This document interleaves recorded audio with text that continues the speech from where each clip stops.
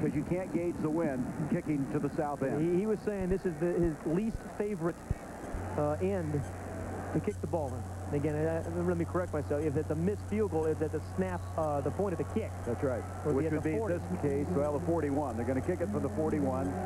It'll be a 51-yard attempt. For the win. Now, Ron Bloom is holding up play. He says, let's go. Burline, Randy Kirk to snap the ball down. The kick is up by Greg Davis.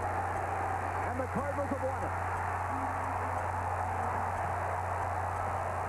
Well, the earplugs worked for him. He blocked everything out, Jerry.